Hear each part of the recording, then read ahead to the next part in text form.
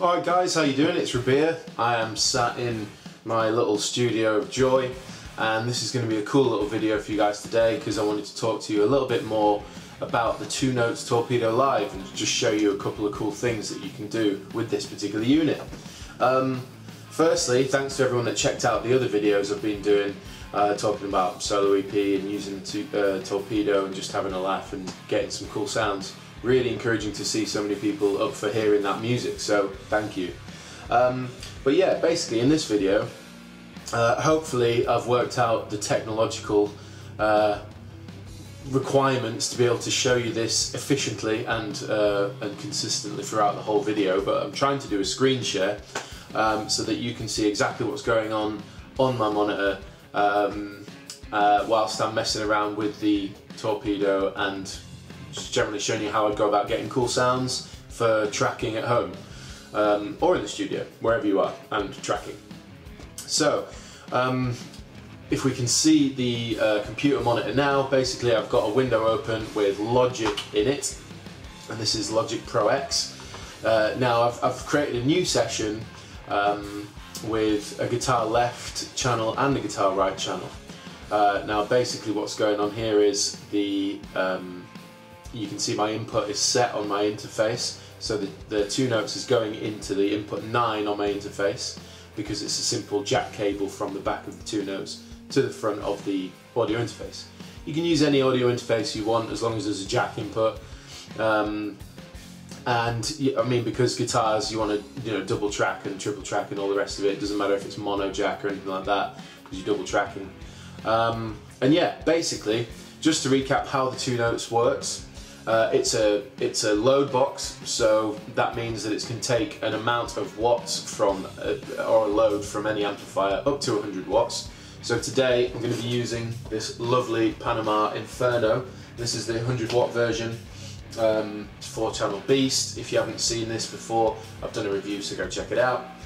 Now that's going 8 ohms out of there. It's going into my TwoNotes Torpedo. The back, which is an 8 ohm input. It just has the one input for 8 ohms, but it also has a speaker cabinet through, so you can go from your head to the Torpedo and then out to a cab, because you can use the TwoNotes Torpedo to model different cabinets on your speaker cabinet, whether that's colourless speakers or even your guitar cab speakers, just to EQ and fine tweak your guitar tone. So it's really, really cool.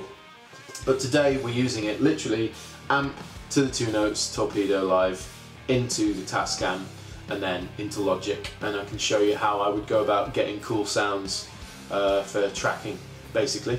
So if I go back to the window, you can see I've got Logic open, I've got my guitar left record amp. What I like to do is track it central and then I'll hard pan it left, and vice versa. I'll do that with the right side, so you'll hear a nice fat tone. So next I'm going to show you the Torpedo remote. Now this is a sick piece of software that comes with the device, and what it is, if I open it up, is it's essentially a more in-depth version of the control panel you see on the front of the load box itself. Now this is sick, man. This is so cool. So obviously you log in with your email and you've got all your stuff going in, and basically if I start on the left hand side across to the right, you've got your preset window, which is, this is my preset here, and then there's a little meter bridge. And now preamp means, if I just turn that off, preamp means it will simulate a preamp. So if I switch on, you can see I've got this is lit up, and I've got volume, presence and depth, pentode and triode, and here's a little image here. If I bring down the drop down box, you'll see 6L6, EL34, 84s.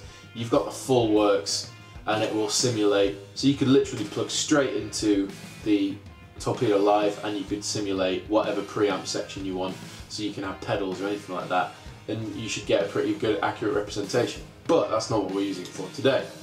I'm simply showing you how I would go about getting a nice cab sound with any amp that I choose to use. Today I'm using the Panama. So next up, you can see I've got a drop down box of my cabinets.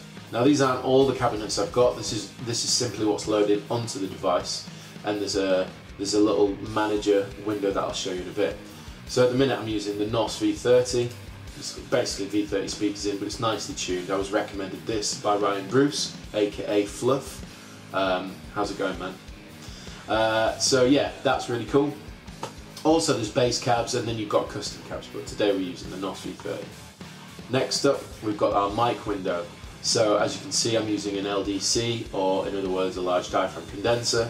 Now this one, I'm not actually sure what it's modeled on because the name's Nightfall, and to be honest, most techies will go, oh that's definitely this, but I don't know.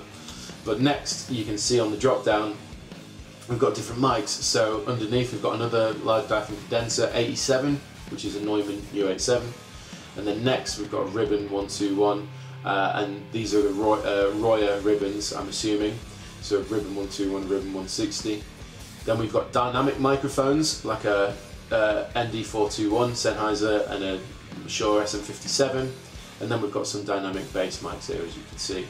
Now what's really cool about that is that those are microphone impulses as well. So essentially that means that what you're going to hear is essentially an accurate representation of the microphone itself in digital form, which is just incredible technology. Now this is the bit that gets really impressive. What you're seeing here is a room simulator. Now as you can see, there's a mic stand with the mic of choice, and if I swap mics you can see how it changes to a different type of microphone, which is sick. It's just the attention to detail. Next up is our cab, and there's some soundproofing here, and this is our cab in the room. Now this slightly grey area is the sort of perimeter, or the area I can move my microphone in to get my tone. I can move this mic stand anywhere in here, and what it will do is make it sound completely different. Essentially it's simulating a room. And you can see here, this is the distance axis, and then this is the central. So we're going literally left to right and then back and forth. Now you can swap the cab round from front to back, which is also sick, because sometimes you want to mic up from the back. Sometimes, well, most times you mic from the front, sometimes you want to do it from the back, depending on the tone you're going for, depending on the style of music, all that kind of stuff. So I will show you that shortly. It's insane. And then we have post EQ, so post miking EQ. If you want to fine tune anything, you can see you've got all your different frequencies here, which is sick. And then this is your level, your output level, and then over here you can do basically quick previews that you can record a little snap. And then over here is basically, this is folder, window size, it's all self-explanatory, but this is really cool. This is our memory manager. So if I open this up, you'll be able to see everything that I have in terms of cabs on a list, and then everything that's actually on the devices over here. And it's simply drag and drop. If you don't want anything, pop it in the bin and bring a upload of the cabs to it. We also have presets. So that's all super cool. So next up, what I'm going to do is I'm going to show you a little, I'm going to create this preset now. So this is the Inferno Mic 1. Now what I'm going to do is show you how this microphone sounds when you move it around. So today I'm going to be using my lovely, beautiful baritone ML3 BRFR. Yeah mate, it's a beautiful guitar. So we should, with any luck, have a little bit of tone.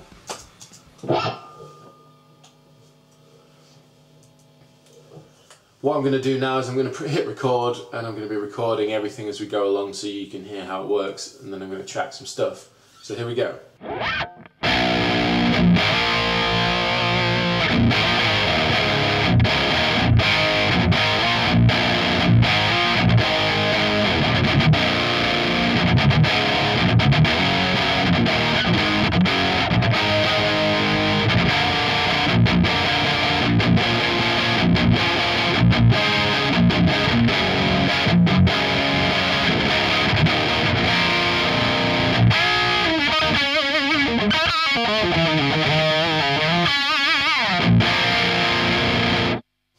So as you can hear, it's a pretty cool heavy tone. I'm using an overdrive channel.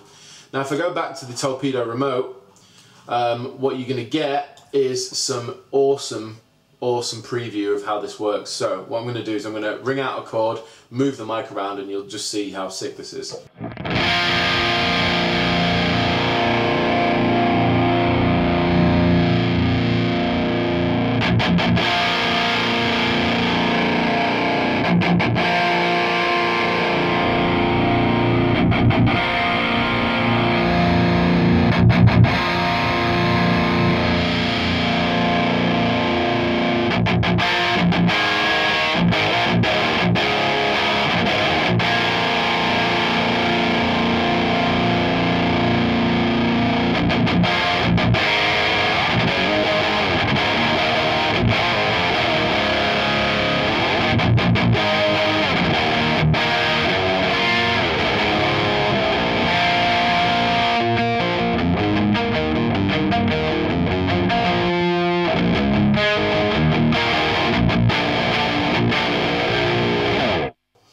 So there you go, that's a quick demonstration of moving the mic around.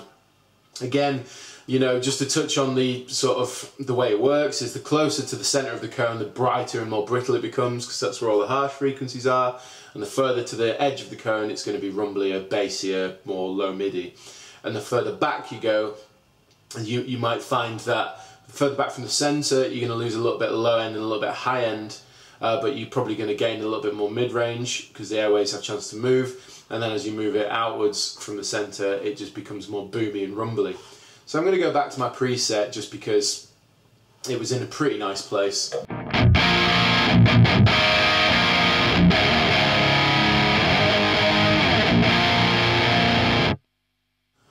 Liking that.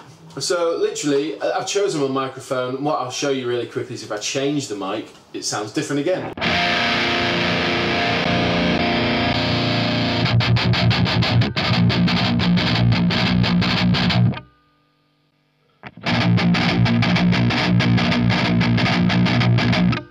So yeah, I mean, like, simply just moving about is changing everything. But I quite like that microphone with this cab.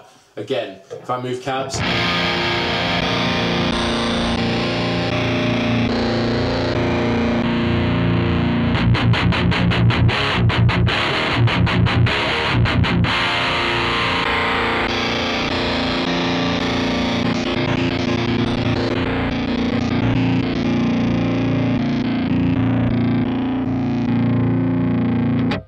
so as you can see, there are absolutely tons, but I'm liking this one.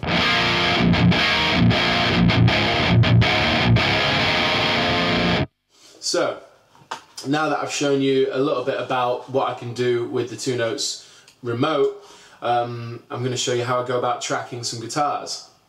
So what I'm going to do is just fine tweak this a little bit so you can see how I go about it. Let me just quickly demonstrate the front and the back because this is sick.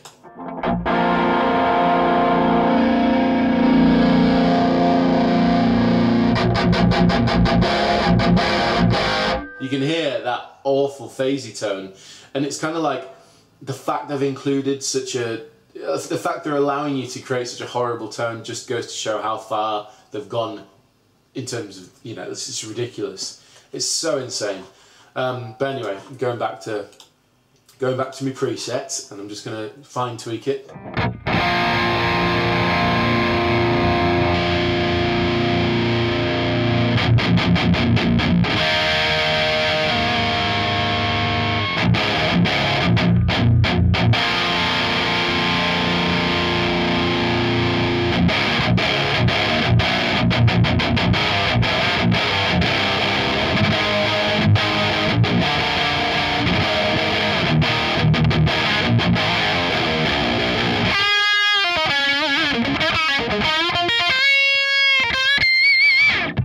Okay, so what I'm going to do now is I'm going to track the guitar riff. It's a completely random guitar riff, I'm just making it up. I'm going to track it on the left hand side and then I'm going to double track it on the right hand side with a slightly different tone from the Inferno so that you can hear how the TwoNotes sounds when you double track it. It really is insane. It's like double tracking for with any normal cabs in a proper studio. So here we go, let's try it out.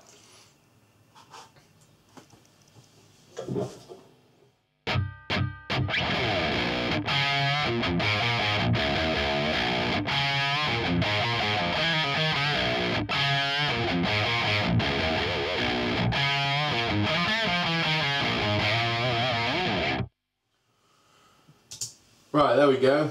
That would be one side, that would be the left hand side, and now what I'm going to do is I'm going to track it on the right hand side and then we'll be able to hear it played back.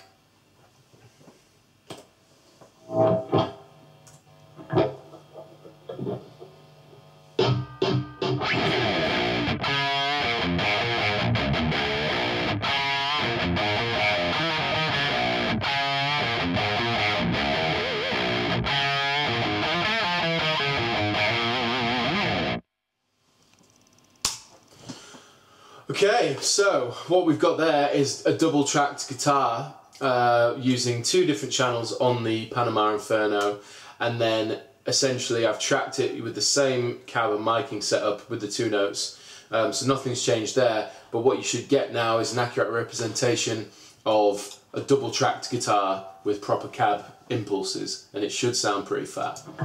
Let's have a listen.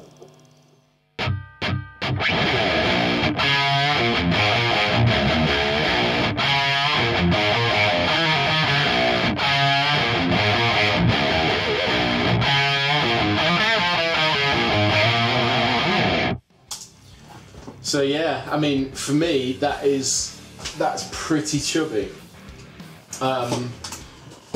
Basically, I've not put any compression on that. I've not done anything to the recordings other than I've got my mic placement on my on the Torpedo remote, and I've just tracked 2 different channels on the Panama Inferno and doubled it up, just playing a quick riff, and you can hear how fat and, you know, realistic it sounds. And I'm not just saying it because I'm a believer in, you know, being as authentic as possible when you're recording and stuff like that.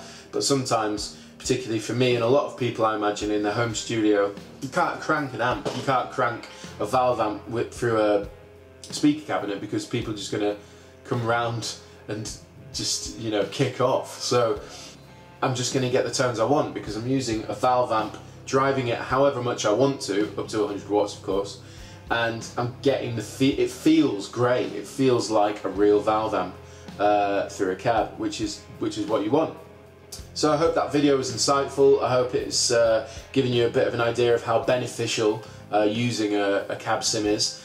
Something like TwoNotes Torpedo Live or the Torpedo Reload, which has got the reamping function, or even the Studio if you've got the budget for it.